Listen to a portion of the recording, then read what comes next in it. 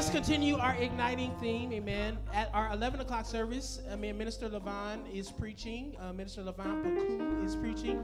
And so if you don't get the opportunity to stay over for a double dose, I encourage you to listen to her sermon later on this week and hear what God has placed on her heart for our congregation. She's a wonderful, wonderful woman of God, wonderful preacher, wonderful advocate around healing trauma and ending victimization and surviving, amen. And so I hope that you get a chance to listen to her sermon. For this 9 a.m. service, I'm going to continue to stay in 1 Corinthians chapter 3 as we work through this theme of igniting, and invite you to head with me to 1 Corinthians 3 verses 9 through 15. I think I'm actually just to help provide the context, because many of you may not have memorized the Bible yet. How many of you have not done that yet? Amen. All right. Thank God. Amen. You have the rest of your life to do so. Amen. But until then, we'll just keep reading. Isn't that all right? Amen. We'll keep reading, and so we don't have to memorize it all.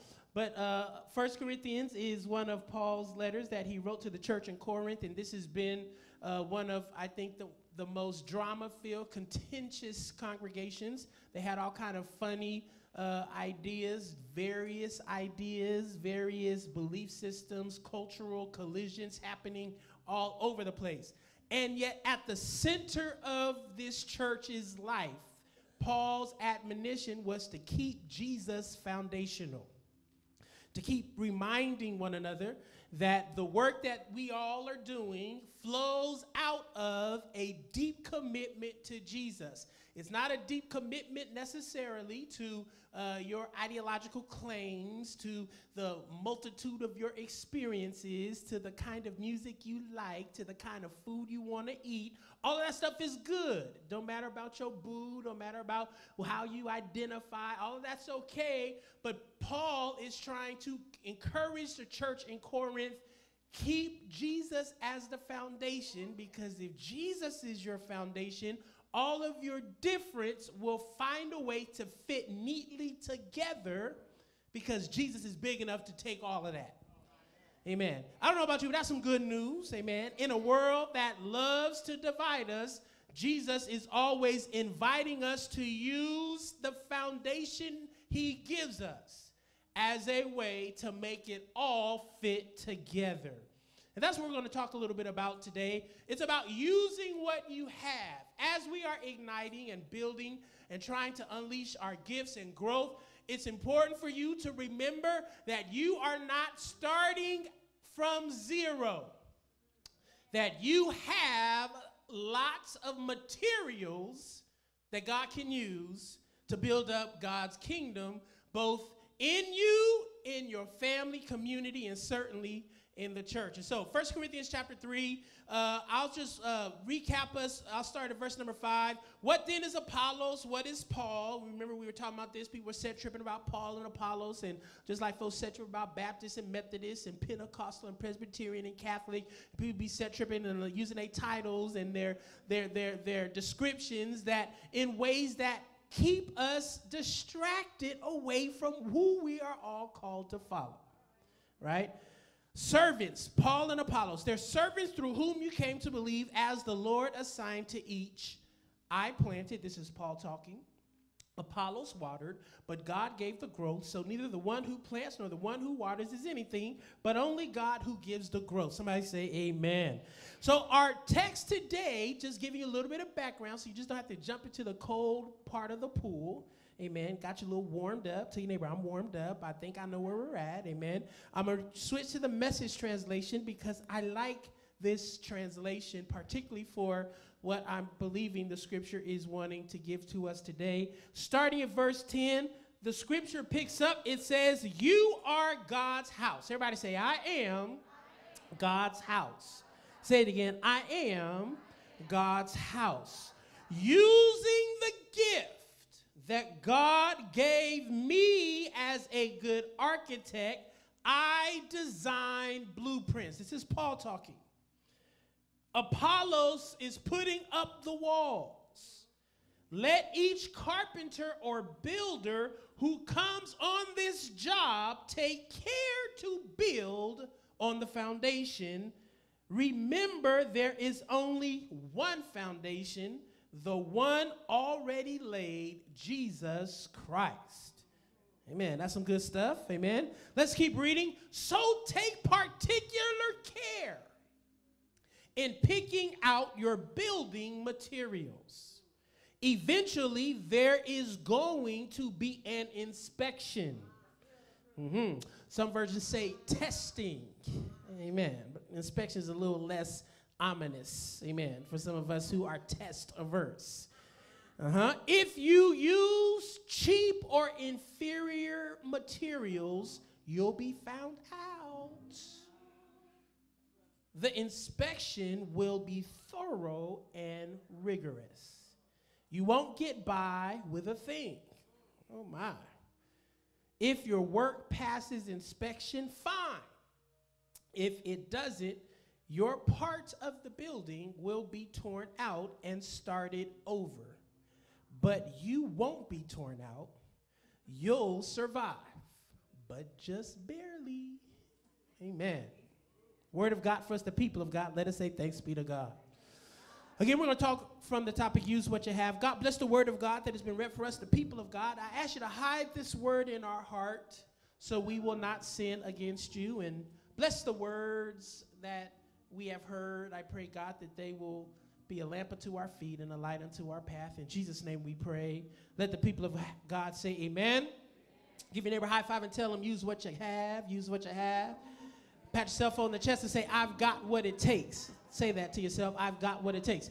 Now, I want to ground again this message in a wonderful quote from Howard Thurman, who is one of the most significant Christian mystics, particularly here in African American Black History Month. Howard Thurman, I think, is a precursor to much of the black kind of spirituality that was transcendent across kind of denomination and even faith. You know, Howard Thurman was one of these folk who really had this kind of mystic kind of spirituality that was able to tap into the divine and the knowledge and the wisdom of the divine. And Howard Thurman, he says like this: don't ask yourself what the world needs. Ask yourself what makes you come alive. And then go do that. Because what the world needs is people who have come alive. Don't ask the world, or don't ask yourself what the world needs. Ask yourself what makes you come alive. And then go do that. Because what the world needs is people who have come alive. Last week's lectionary passage that I didn't get a chance to dive into came out of Jeremiah chapter 1. It's one of my most favorite passages. It is the call passage, the call narrative of Jeremiah, who was one of the prophets in the history of Israel, particularly in the biblical text. The scripture says that before Jeremiah was formed in his mother's womb, scripture says, God said, I knew you. That God's relational connection to you predates your arrival. He goes on to say that I have chosen you and I have consecrated you. I have appointed you to be my instrument, my prophet.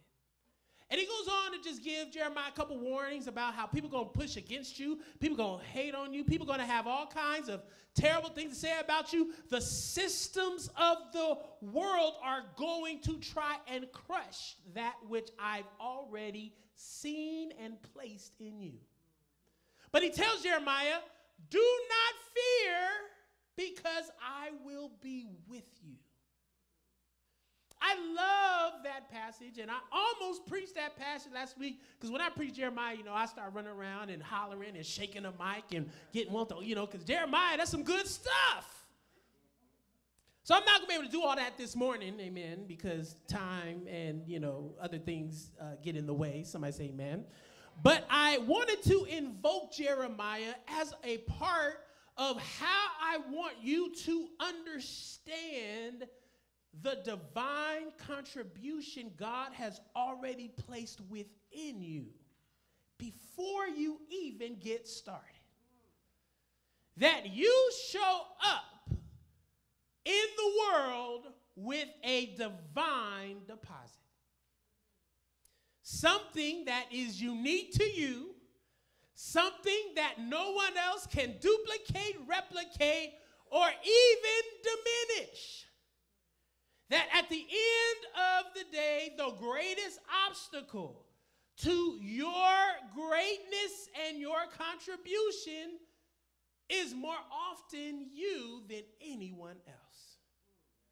Because God has put in you without any regret. The scripture says the gifts of God are without repentance, which means that God never regrets what God places in you. That it is as God was like, I gave McBride that gift, I gave him that gift, and I don't regret it. Now, I could do a whole lot with this gift. And God may regret what I do with the gift, but God never regrets giving me this gift.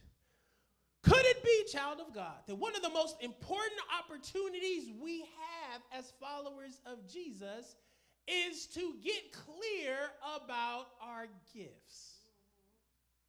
Get clear about the unique things that God has placed within you that brings you alive without much effort.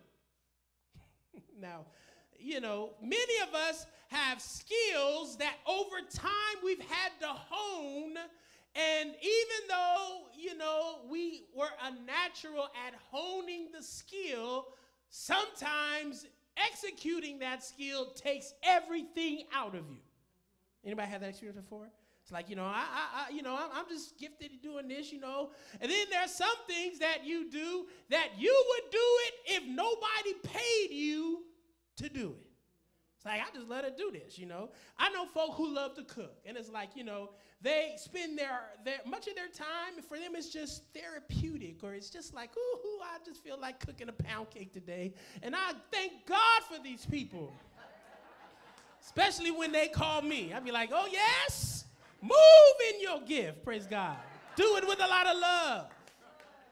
I know people who are gifted in giving counsel to folks.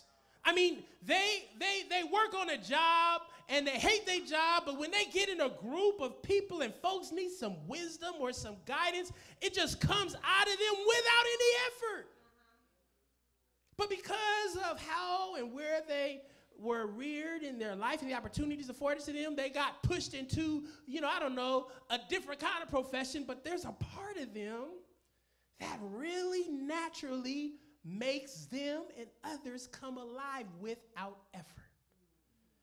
I want to suggest to you, child of God, that very few of us will have the privilege to work every day of our lives in our giftings that bring us joy without much effort.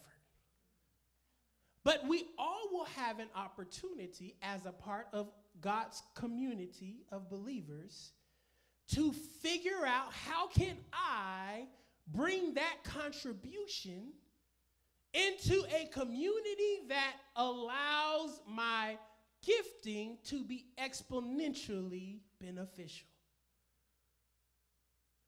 I want you to think about this whole idea, particularly in this text, that God is calling the church, God's people, more specifically the way, to imagine what is your and our natural gift that brings you alive, that you may not be paid for Monday through Friday, but that you are able to contribute into the lives of people, your family, your community, that can help put the world back on the right track.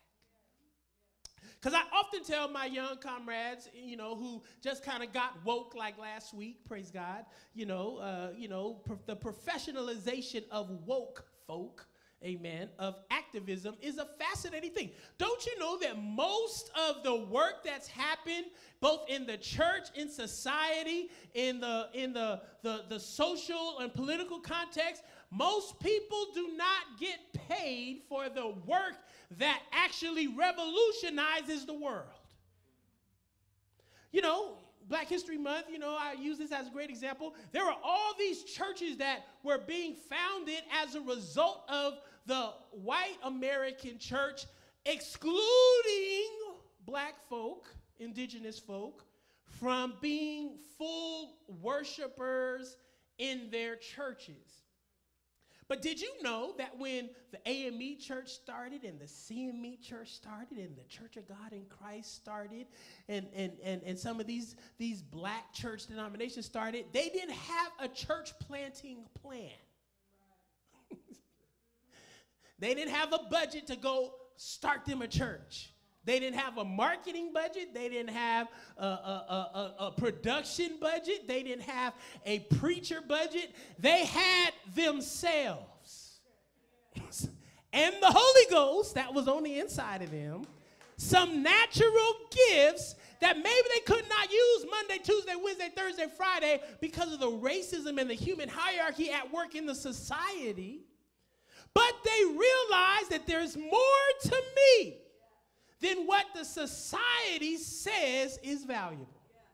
And so they carved out their own communities that allowed their speaking gifts and their music gifts and their teaching gifts and their familial gifts and their artistic gifts to be used, and it created arguably one of the most enduring prophetic transformational institutions in the history of this country. That arguably has been one of the primary catalysts for making this country more just. You will not get paid for your natural gifts to be used in the service of God at the rate you deserve, except if you think that life is a good payment.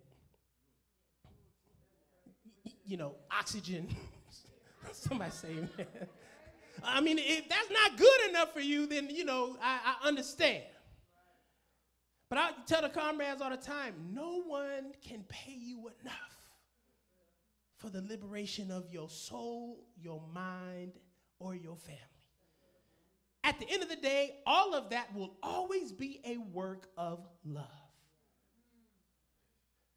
Part of what I want to give you as an opportunity to lean into as we're launching live groups and we're trying to expand and grow and get into our gifts, the first thing I want you to appreciate is that you must discover and trust the gifts God has placed within you. Somebody say discover. Somebody say trust your gifts. Say it again, discover and trust your gifts. I am just like Jermaine. Most times when I get up to preach or speak, I get real nervous. Butterflies, I forget what I'm going to say. I often say to myself, what if this bombs? And so it used to be about 30 seconds. Now it's down to like maybe, 2 seconds. I just got to get going. And I've been doing this for a little while. Part of what I have learned is that it took me a while to discover what God had placed in me, and then it took another process to trust those gifts as well. You are a walking gift. You are priceless. There is no number that can fully exhaust your value. That is how I want you every day to wake up and appreciate the possibility of what you bring to the world. And you may be around some shady folk, some broken folk, some folk who are a little kind of messed up themselves, and they may not treat you as well as your gift deserves. But you must commit yourself to discovering your gifts. In the text, the first thing Paul says, using the gift God gave me. Who gave Paul the gift? God. What was Paul's responsibility? To use the gift. In this year of igniting, you have a responsibility to use the gift God gave you. You don't have a responsibility to be obsessed necessarily with the outcome, because as we see at the end of this passage, even if you mess up, all you got to do is start over. Because you are the most important gift that has been given. Are you tracking with what I'm saying? There is a gift that God has given. It starts with you, but you must discover and trust that gift, which makes you alive. Why? Because when you are alive, you are helping to bring everything around you alive. So, I will spend a little bit more time on that, but I got about 4 or 5 things I want to just lift up today, amen. I usually do 3, but I got 5, amen. So I'm going to give y'all a little bit of a nugget or 2, and hopefully you'll latch on to one of these. But the first question, have you examined what lives at the intersection of your gifts and what brings you alive? Sometimes you are so caught in the routine of your refined skill that you have not yet asked, what brings me alive? And I'm not telling you to quit your job to tomorrow and be like, Pastor said that I don't have to go to work because you ain't paying me what I deserve. I'm not telling you to do that. I'm telling you to advocate for yourself, of course. I'm telling you to bring your gifts with joy, but have you yet discovered what brings you alive? Every one of us have something that God has placed within you, just like he told Jeremiah, before you were formed in your mother's womb, I put something in you, and that thing I placed in you can bring you alive. Now the question is, do you know what it is? Because it's hard to use something that you don't know about. You're moving in your skill set, you've refined, but is there another gift that can help bring you alive? In the biblical text, back in the day here at The Way, we used to do these spiritual gift tests. How many were here when we did those some years ago? And we may have to bring it back. I don't know. I love the United Methodist Church's spiritual gift assessments because they are, very interestingly practical. But if you were to read the gifts of the Spirit or the fruit of the Spirit, I'm just going to read you some principles, some ideas. See if any of these things resonate to you. The gift of wisdom, understanding, counseling, fortitude. You have the ability to keep pushing through. You ever been around some folk and they give up real quick, and you're like, come on now. You're just like, I can't. You're like, what? You're like, I can't. You're like, what? You're like, okay, well, I'll see you when I lap you a couple times. You have the gift of fortitude, knowledge, piety, the fear of the Lord, or the fruit of the Spirit, charity. That's a deep, abiding love. You have the capacity to love folk without effort. It takes effort for me to love some folk. All right, so you don't have that gift. Amen. If you are, amen, amen, amen, amen, amen, amen, it's like, you don't got that gift. It's okay. That's why you should hook up with some folk who do. Amen. Somebody say amen. Amen. Because, some of the folk I'm around, I have people on my team strategically placed. Like Pastor Tanisha is one of those folks here at The Way. Like she'll love you, and your breath could be stinking, and she'll just figure out a way to tell you in just a way that just make you like, thank you for telling me that. Other folks just be like, man, your breath is humming. You just be like, just a kind of, trivial example. But folk like that who are in your life, and they can love you through almost anything. All right, I'm getting bogged down on love. Maybe somebody need to hear that. Joy. peace. You have the ability to have peace in whatever situation. Think about how that gift could be at play in your family much better, in your community. Patience, Lord have mercy, kindness, goodness, temperance, faith, chastity, self-control. I'm curious, again, have you examined what lives at the intersection of your gifts and what brings you alive? And how much of your life, listen, is being animated by your gifts as you put them into practice? I believe that part of what is happening in our society is we are being pushed to have to work harder to survive rather than to be alive. Could it be that we have bought into this false sense of what it means to live? I got to just work 40, 50, 60, 70 hours to pay for this mortgage, make sure my kids get in private school, make sure my car work, make sure I got health care, and I'm just going to work until nobody likes me, I don't like myself, because I don't have any time to take, 3, 4, 6, 8 hours a week to do what makes me alive in community with other people who are doing that which makes them alive. I used to preach a message some time ago called Less is More. That sometimes we have to continue to challenge ourselves. Lord, help me to be in touch with the part of me that makes me and others come alive. Second thing, or couple things I want to lift up. First, you got to build on the foundation. And then you have to build with care. Let me start with build on the foundation.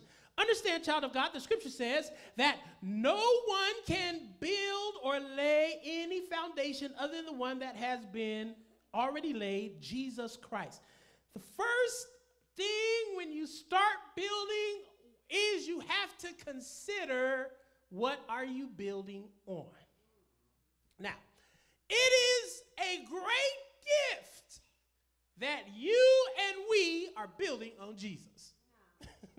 Now again, I'm not talking about the light skin, blonde hair, blue eye, Michelangelo looking like with a bad perm Jesus that loves to be used to help bring all kind of moral cover for colonizing and imperialism and murder and rape and racism and sexism and I'm not talking about that Jesus.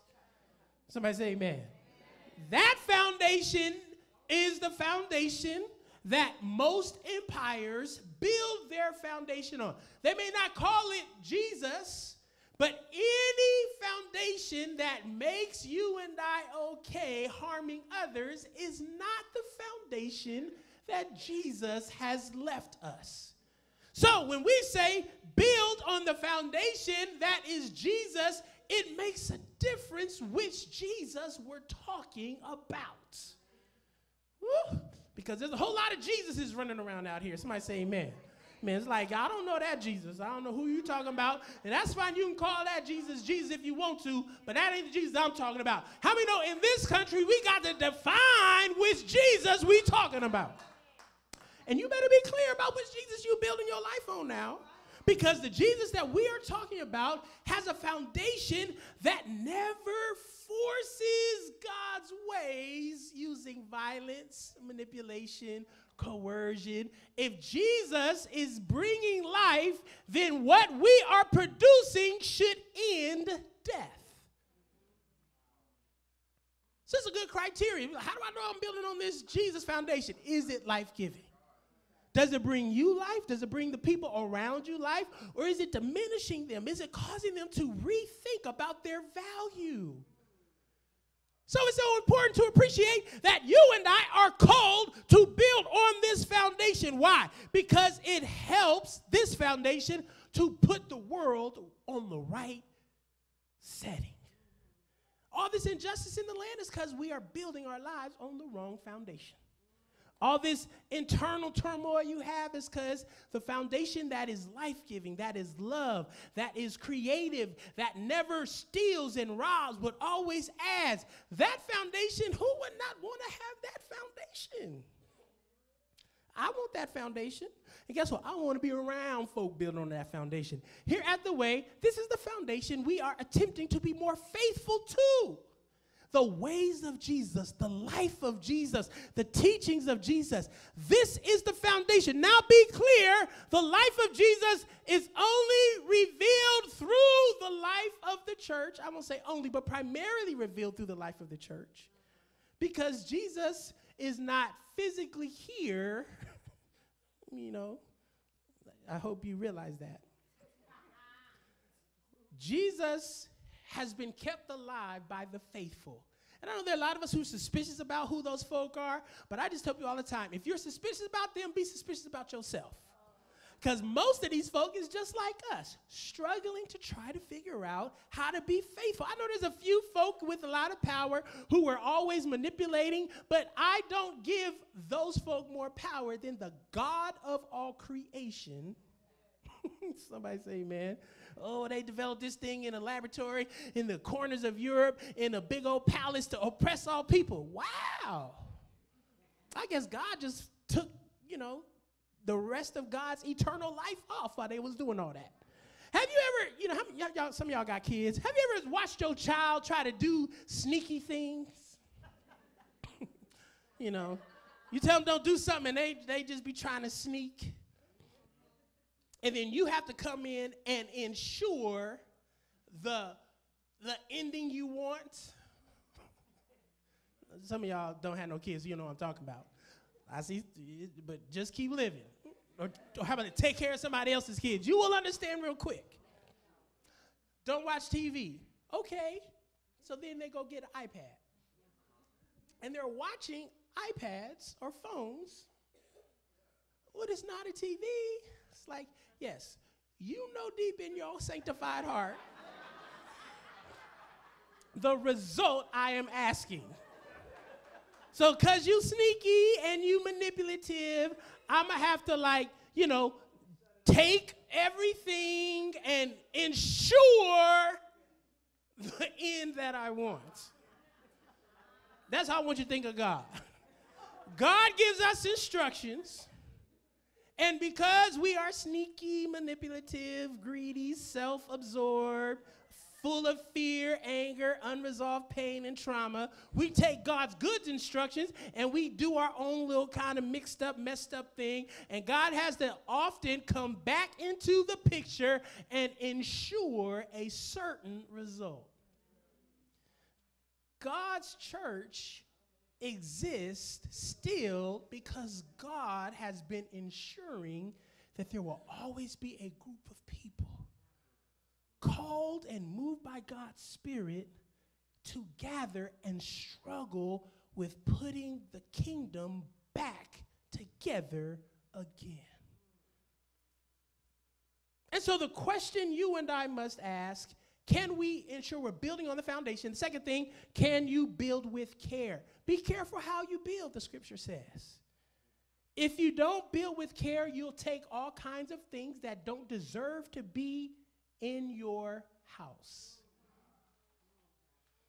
Or when we moved into our house, we bought our house off of foreclosure. 2012 or 13, 14, one of them years. I think it was 12. But, it looked so great. Ooh, it's like, man, we got us a deal. Then we got in our house, and I came home one day, and water was shooting out of my house. And I got out of my car, just kind of moved in. And the neighbors, people coming out their house, like, what? We got Old Faithful in the neighborhood. I mean, just water just shooting up. And I don't know what to do. I called Brother Bill. I was like, Doc, I got water shooting out of my house. He was like, Pastor Mike, go turn the water. I was like, Doc, out of this big old house, I don't know what to do with this thing. So 30 minutes, just water shooting out the house. And I'm in the neighborhood with new people, and everybody's kind of like, wow, it's interesting. So, a guy came over, and he was just kind of trying to, I think, make me feel good. And so the plumber came, and we all sitting there talking, and the guy who was there before me said, I remember the guy who was building this house. And I remember I came and talked to him, and he told me he was running out of money. And so, I was like, okay, well, that's interesting. I didn't, I was like, all up in my business, man, get back over in your house and stop talking to me about my house. I paid for this foreclosed house. And so the plumber, got deep down he dug up some of the dirt, and he got in there, and he looked at the piping that they were using, and it was the cheapest material, but it was under the dirt. So I didn't even know. I didn't even see it. Not like if I did see it, I would know, because I don't know. It's like, it was shiny. I was like, everything that glitter ain't gold. Touch your neighbor, amen. But he told me, because your house is on a hill, your house is always moving. I said, what? He said, because it's moving, you have to have certain kinds of materials to ensure that the shifts happening in your house does not destroy what is under the ground. Ooh, I felt like preaching. I almost spoke in another tongue. I just filed that away. I said, this is a great sermon point. The scripture says, be careful how you build. Some of us are building using materials not worthy. It does not match the pressure, the purpose, the gifting. And when life starts to shift because of your gifting, your calling, just life, all that stuff on the ground that you didn't know was cheap will break. That's why you have to build with care. Be careful how you build this house, your house. Be careful how you use your gifts. Be careful who cultivates your gifts. All of it is not equal. If it's on sale, there's probably a reason no one's bought it yet. I don't mean no harm. Folk boycotting Gucci, but ain't nobody really own no real Gucci. I'm trying to figure out what. So you gonna start boycotting the fake Gucci stuff you got? Somebody say that, 'cause you know you can still wear that because they not responsible. Y'all excuse me. I'm sorry. I got a little petty, man. Build with care. Build with care. Your ministry, build it with care. Your family, your relationships, this community where we're trying, you got to build it with care. Don't be reckless. I'm just going to pull everything in because it's all equal. No, it's not equal. Some things don't deserve to be built into your house. Oh, I'm running out of time. I'm going to have to pick this up next week. Are you building something worthy of honor that lasts? That's a question I want you to think about. As we get into live groups, as we lean into our gifts this year, as we're trying to ignite growth, what are you spending your time building? Is it honorable? Will it outlast you? I want to be a part of something that will outlast me. One of the reasons I like being a part of a church is because it will outlast me. One of the reasons why I like being a part of a family or a community of loved ones is because that love will outlast me. My children, prayerfully, hopefully, will outlast me. That is a production of me and Sharice's love. Your family unit, however you construct it, it should outlast you. What you produce should outlast you. Don't be so focused on now that everything you produce dies when you die. That is not honorable. Think of Jesus. When Jesus died, everything Jesus did outlasted him. Could it be there is an opportunity for you and I to build with what we have and allow what we have to make us alive? Come on, stand with me, everyone. I like to close us out in prayer.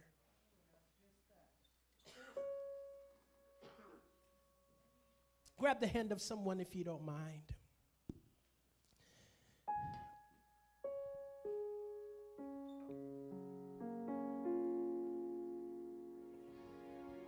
Lord, I pray for the person I'm touching right now. They are a gift. Squeeze their hand gently.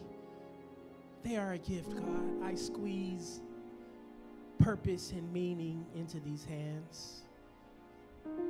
I touch them with love, the love that you've touched me with, and I extend that animating love to them. A love, God, that brings their gifts alive. I pray, God, that as we move into seasons of live groups and ministry spaces, God, that every space we move into will be used as a vehicle to bring people alive. May they peel back all of the places in their life, Lord God, that sucks life out of them. Even if they have to go to a job they don't like, even if they be in a relationship that is difficult, even if their children are causing them all kinds of challenges, even if their physical body, their mental, spiritual, emotional state does not feel stable, I pray, God, that which brings them alive can be unleashed in the name of Jesus. Not for a purpose of profit, not for a purpose of utility, but for the purpose of just being your house. A house, Lord God, where life happens. I pray, God, that healing will come from their gifts. I pray that love will come from their gifts. Clarity, anointing, production. God, may it come from their gifts. May they discover and nurture these gifts. May they be reminded that before they were formed in their mother's womb, God, there was a gift that can never be erased. That can never be diminished. In the name of Jesus, lift your hands right where you're standing. It's me, O Lord, and I'm standing in the need of prayer. It is not my mother, nor my father, nor my sister, or my brother, but it's me, O Lord, and I need you, God. Make these gifts come alive.